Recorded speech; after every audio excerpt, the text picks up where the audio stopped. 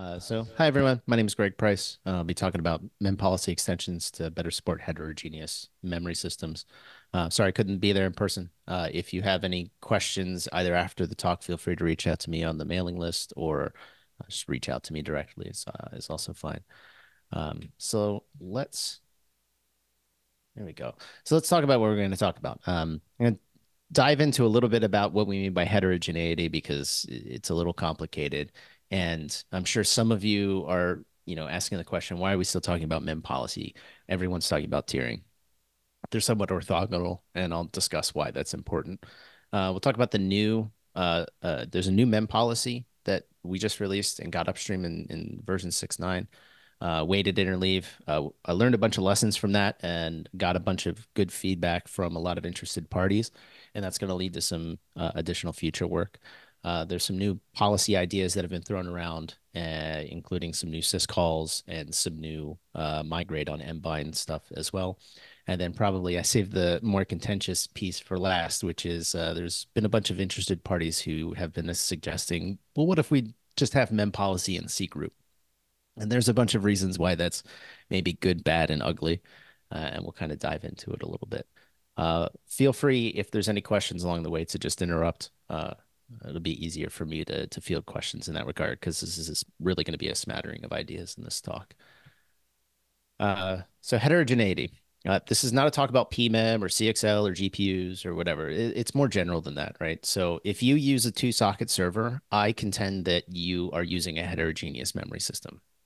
And you really have to think about this in terms of where you have a task executing on your system. If you have a task executing on socket 0 and you have DRAM attached to socket 0 and socket 1, well, if you're accessing memory across these sockets, you are actually accessing heterogeneous memory because the DRAM on the remote socket has different latency and bandwidth uh, uh, than the local socket. So that's really what we mean by heterogeneity. In a more future-looking perspective, you can expect to see systems that are like it or not somewhat of a monstrosity like this, where you might have HBM, DRAM, local CXL memory, CXL memory that's behind a switch. You might have HBM on a GPU that's directly mapped and managed, and it's going to get complicated rather fast. And so the current mem policy subsystem is not well built to reason about a system like this. And I would contend that it's also not well built to reason about a system like this either. And so that's what we've started to look at in building new policies. So, second question, why am I focused on mem policy? Shouldn't I be focused on tiering like everyone else is kind of looking at? And I kind of separate these two logically into allocation policy versus movement policy. So, mem policy is a per task or per VMA NUMA policy that controls node selection at allocation time. So when I say mem policy, you should think allocation policy or node selection policy at the time a page is faulted in. Tiering is more migration focused, generally speaking. It does go into the allocation side a little bit, but generally speaking, when you hear tiering, you should be thinking movement policy. Where am I moving data to? Is it this tier, that tier, et cetera?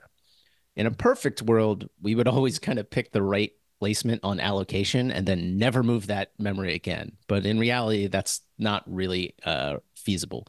The allocation policy will pretty much always be wrong for some definition of wrong in space-time, right? Memory tends to get hot and then cold and then hot and then cold and fill up, and maybe we want to demote stuff. And so tiering is useful. I would also say that an effective allocation policy is just as useful, but the two will need to be the two will need to be used effectively to manage heterogeneous systems.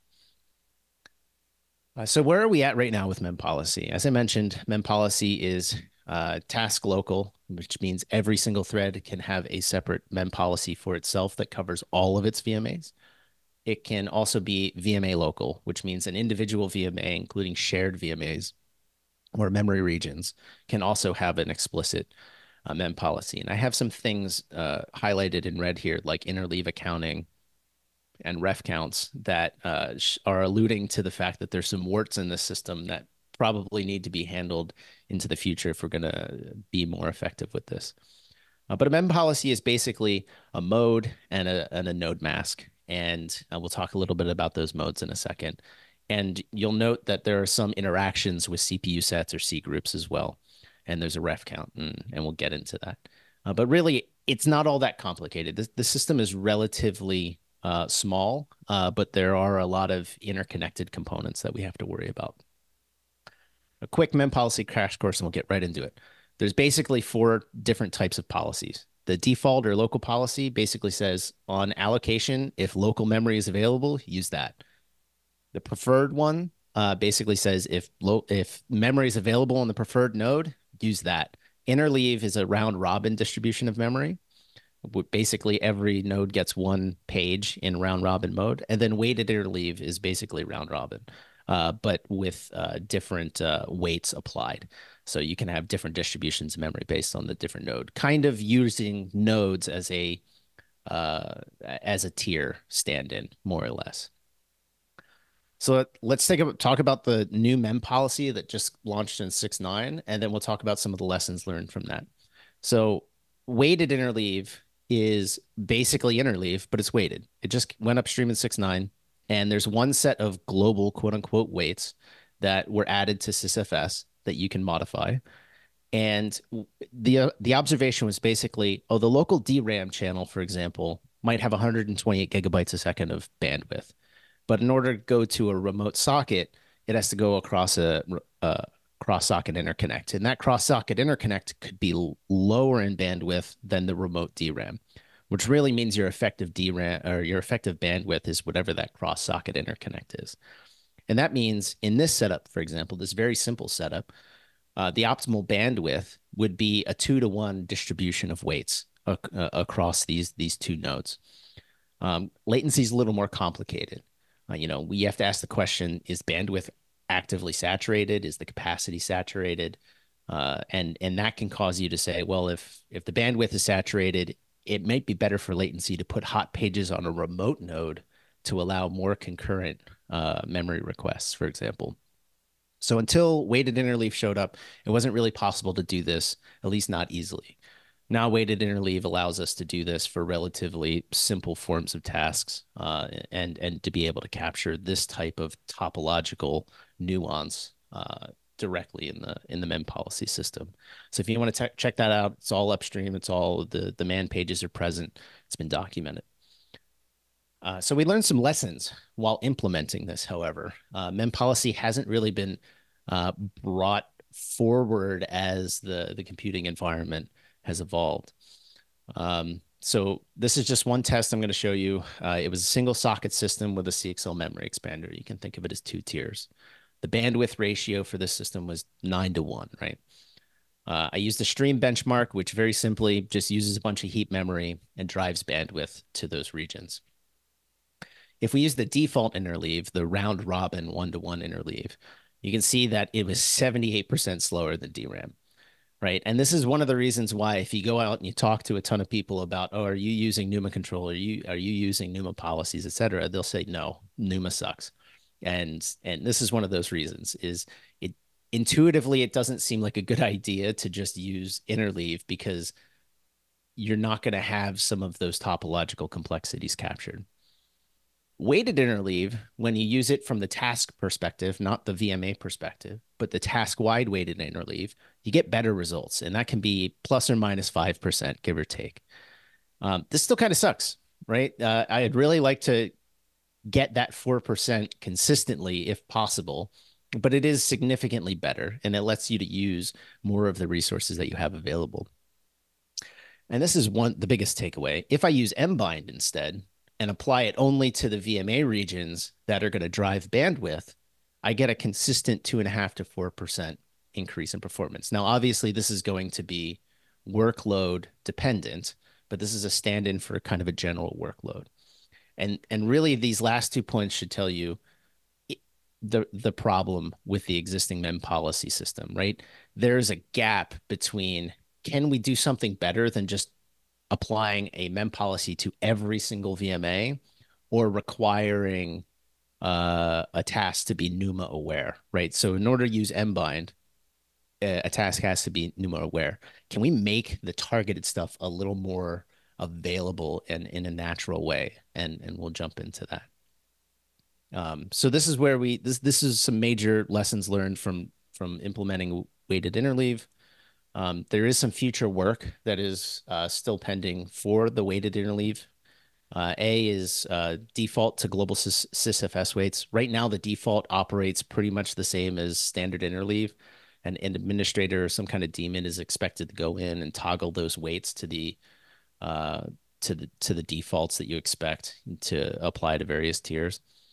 We do have an RFC out based on various HMAT info, for example, provided by the CXL driver or other forms. But this isn't trivial.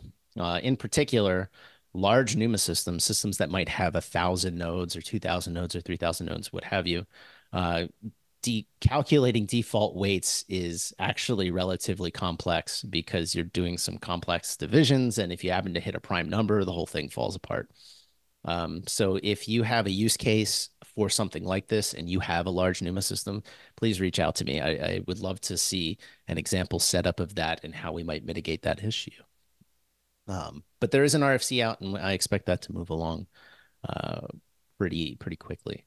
The other one is task local weights. This was dropped from the initial feature support, and that was because it required additional syscalls or maybe procfs extensions. But it was relayed to me that that would probably hold up the feature as a whole, and it really needs users to justify such an extension. So if you have a need for something like task local weights, where each individual task has different usages of different tiers, please reach out. Please hit the RFC, and we can discuss. So let's get back to talking about mem policy in general in a heterogeneous world. There's a few warts on the system and some observations that have held over the assessment. Um, Biggest one is that large NUMA systems have become very unwieldy in trying to apply these like task local or global mem policies, especially when it comes to subNUMA clustering. It's really hard to use these things for real world benefit. It's hard to reason about these systems. And this is just a general statement for CXL folk or anyone that is working on a system or portions of the system that generate new nodes. You should probably consider consolidating wherever is possible or feasible. An example of that would be CXL interleave sets. If you have a bunch of local CXL memory expanders, it would be a lot easier to reason about those if there's fewer nodes involved. So using interleave sets is preferential to end users to be able to apply better policies. But there's a whole conversation that has to be had around that side. Um, in terms of maintaining this subsystem, the biggest wart on the mem policy subsystem is the fact that it is written in a very current task centric way. And by that, I mean only the current task can change its own mem policy. As you can see, the syscall that I included in here doesn't tell you, doesn't provide a PID FD, doesn't provide you a way to toggle another task's mem policy. And this is problematic for a variety of reasons. And by extension, the same thing. VMA policies can only be changed by tasks with access to that VMA, so shared memory regions, right? Changing this, the fact that only the current task can toggle its system is actually really rather annoying because it utilizes the current, I guess, mnemonic that says, hey, check the current task permissions to do this particular operation. And ripping that reference to current out and changing it to a task-driven thing it requires replumbing through at least two or three other subsystems, right? Shared memory subsystem, VMA subsystem, and a couple others.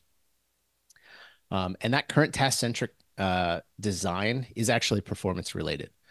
Mem policy as it stands today is actually completely lockless in the allocation path for a very good reason.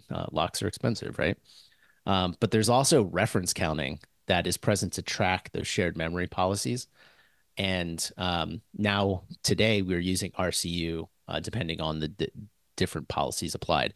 So there's a really complex locking mechanism depending on which direction you are accessing mem policy from. It can come in from C groups, it can come in from the local task, and it can come in through shared memory regions. And so this probably will end up requiring some level of a refactor to drive everything towards a more RCU driven update and update policy. So that's a major word on the system and something we're still struggling with, even though that the component itself is really not that big. And the last one is, and I alluded to this, there's C group interactions, right? From this perspective, mem policy cannot be used to violate C group restrictions. Mems allowed is one of these. You can call this CPU sets, if you will. But I shouldn't be able to tell mem policy, hey, allocate from node 4 if CPU sets limits me to accessing only nodes 0 through 3, as an example. And so there are some complex interactions that go on with, well, what if C groups changes its mems allowed at runtime? And that's something that there's a complex locking structure in C groups, so we can't just probe C groups easily either on changes. So C group driven migrations, for example, may cause weird rebindings, and we'll talk about how that looks, and it is somewhat rather nasty. Can I have a question, Gregory? Of course. Yeah. So here's Michael. What you're saying is correct, but my question is mostly how do you envision that external party could manipulate per VMA memory policies without a cooperation with that application? Because that just sounds to me like solving a problem by creating tons of other problems. Of course. Of course. And I actually agree with you. And there's an RFC out there right now about how to, having process and bind work. And you're not wrong. Like it is very complicated, and it can potentially be very security sensitive. And I think the key observation right now for me is it should be possible without causing problems, if only because shared memory regions can have policies, right? And so it is technically already possible for one task to change another task's VMA policy by nature of a shared memory region having a mem policy. And so I haven't done all of the digging into the specific mechanics there, but since that's already possible to do, and I don't know whether if that's an intended feature or just something that is, but if it was an intended feature and it is something that is, then probably we can use the same mechanisms to allow for that, right? Obviously, this type of interface is going to use like administrator at a minimum, if not nice, and et cetera, because you're changing allocation policies. But hopefully I answered your question enough. Well, I'm not sure. I think the core of the answer really is I'm not sure entirely. However, it does appear that there is a way to go about doing this that isn't going to be a complete upheaval because the shared memory regions already allow for shared policies. Yeah, no question about shared memory. And also, I think that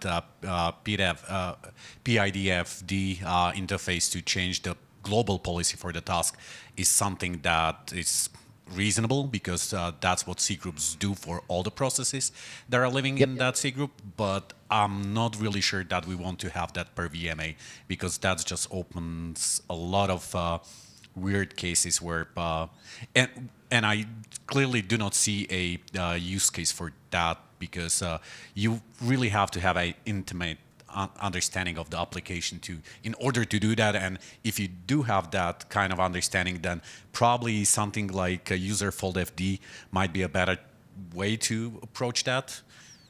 Yep. But I don't want to hijack more of that. And there is another question. No, okay. Sure. Go ahead. I do have a slide on that specifically, so we can discuss it at that point. So there's another question. Hi, this is David. So I was just wondering, how do we envision that in the long term, that like some application will go around and change random policies for VMAs? Or would it be an option that an application explicitly opts into having a, let's call it a managed VMA policy, or however you would want to call that, that like, for example, the application allocates some unique ID and sets the VMA policy to that unique ID, and then like you have a clean interface where somebody can just like modify that across multiple VMAs. I don't know, but like have some kind of abstraction and an explicit opt-in from the application that like a certain memory area can be changed by an external authority. Yep. And I think so. The key observation one is just allowing it to happen from the first case, is, as Michael was saying, is that's the question we have to answer first, and then how do you design the interface is second. And I think where we are right now with that RFC is it's not in a state that I think anyone can agree on, and I think all of these are absolutely valid questions. So in the long term, I think it's more likely, as Mikhail said, it's more likely not we're going to reach directly in with mbind to change mappings for a particular VMA. I think it's more reasonable to try and enrich the mem policy system to use existing information like MADVISE flags and mmap flags, VMA information to just make decisions about placement without having specific mbind calls required. And I actually have a few slides on that coming up here. So this is the existing observations and works, and then we're going to get into some of the more proposals. So, So, go ahead. Yeah. So this is Liam.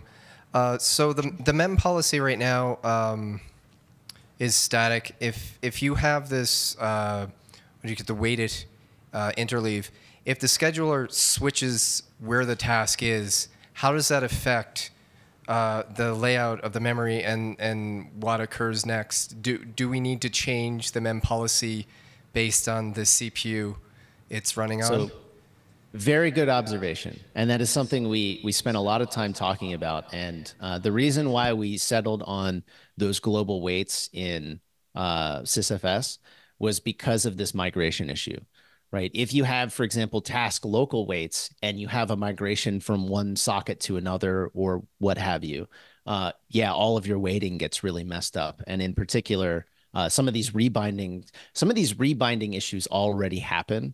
And you're right. We need a way to kind of clean that up and get a little smarter about it, because you can end up with really weird rebindings, or you can end up with your task running on socket 1 and all of your memory being on socket 0. And there's no good way right now using the mem policy system on a rebind to trigger all of those migrations to occur in some scenarios. Well, so I don't I'm know. actually going to talk about that. I don't know if you really want to migrate, but you want to change your policy to be accurate for future running.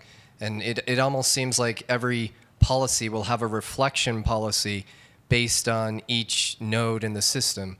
So depending on which node you end up running on, your policy is changed to be a flip, or I don't know if you think of 4 or multiple CPUs, it gets even messier.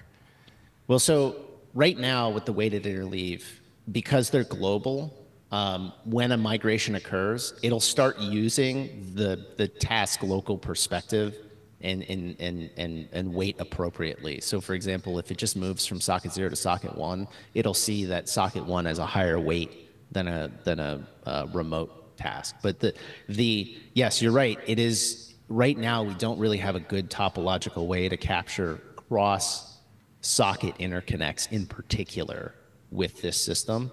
And this is where, as you get more and more NUMA nodes and more compute nodes in particular, it becomes unwieldy. And that's kind of the first bullet point on this, is large NUMA systems get to become very unwieldy in that regard. So yeah, we need to have that discussion more explicitly.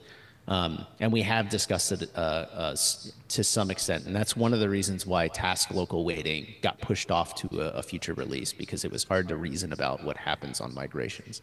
Also, in the mobile space, we have lower powered cores that are managing the freeing of memory. And so if you think about what's going on there in respect to what the policies are, then basically all of the memory it is accessing is remote. And it's slower. Yep. And then, yeah, I would love to get more input from the mobile side for sure. So I'm gonna push along because I got a couple more slides to get through, and I'm running short on time here. So, couple feature proposals that have been talked about. I already mentioned this earlier. Is it possible for us to get closer to that VMA mem policy result by using task global mem policies? The idea here would be, can we use existing information like mmap flags or MADVISE or VMA info or C group data to avoid things like interleaving code mappings or stack mappings, for example. And that's basically what I did using the VMA or mbind policies with the stream benchmark. Is you're basically avoiding interleaving stuff that isn't really driving bandwidth. And so there's some open questions here. It seems like a reasonable lift for a reasonable amount of pain, but there's some research and some plumbing that needs to be assessed here. This is one thing that doesn't really have an RFC yet. Process mbind, we basically just discussed this. There is an RFC for this available. There's a lot of warts because of the current task-centric design of mempolicy at the moment, but it does, to an extent, work in a prototype phase. It could be thought of as a quote-unquote crude memory tiering mechanism. I'm not sure how, as others alluded to, I'm not sure how much we want to support that as a tier 1 feature, but you can think of it that way. But job schedulers might have some interest in this type of feature, though, for things like resource use compaction, gathering stuff in or reclaim and such. And the core problem is the fact that it's all current task, and it can open up a can of worms in that regards, right? So there are security implications, there are performance implications because this code is in the allocation hot path. So if this is something that is in the foreseeable future, this is going to be very careful work to make a possibility. Migrate and mbind for interleave. This is something I wanted to touch on to give you an example of how migration is complicated with mempolicy. Mbind right now only migrates memory when a node is removed, right? So if I'm currently interleaving over set 1, 2, and I move to set 3, 4, then I'll migrate everything on node 1 to node 3 and everything on node 3 to node 4. But if I'm currently, for whatever reason, only interleaving on one node and I add a node, no migrations will occur, right? So there's no redistribution of memory. That might actually be nice, even though it is expensive to do. But so is, the existing migration. So like if the migration in case 1 is supported, then maybe the migration in case 2 might be nice to have as an opt-in, maybe not as a default, for example. So the two proposals that are out there, can we allow redistribution of interleave regions and allow the application of weights on distribution? You can think of this as another crude tiering mechanism. Not sure how much I want to support that as a feature, but it is an idea. And mostly this is useful for things like job schedulers so that they can have reliable and predictable results when they migrate C groups or tasks from one place to another and bind them. And this is really like the end one that's going to have the most contention. Is there a reason to have a C group mem policy, right? We've had mem policy, but what about second mem policy? What if we just add a mem policy to a C group and have all of the tasks in that C group either inherit or use it directly? Right, so mem policy being task local allows it to be mostly lockless, and C groups is not lockless. In effect, it's iteratively lock. There's iterative locks that you can end up going through. I know one reason that this has been a problem in the past is that it's really hard to define the reasonable hierarchical behavior of that, and yes, that's a hard requirement for any features. So yes, and that's where you might really hit that end. Yep. And I have one last slide that talks about some of the feedback. So the two motivations here, we have an allocation policy management of a set of processes and threads. That would be really nice.